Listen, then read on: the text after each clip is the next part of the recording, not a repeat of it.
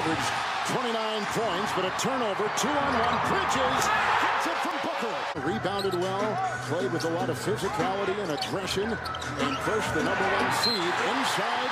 It goes to Ayton, worked on Powell. Trailing earlier by 15. Here comes Cameron Payne, a runner. Booker, who's got 13. Torrey Craig free. All out of his hands a lot.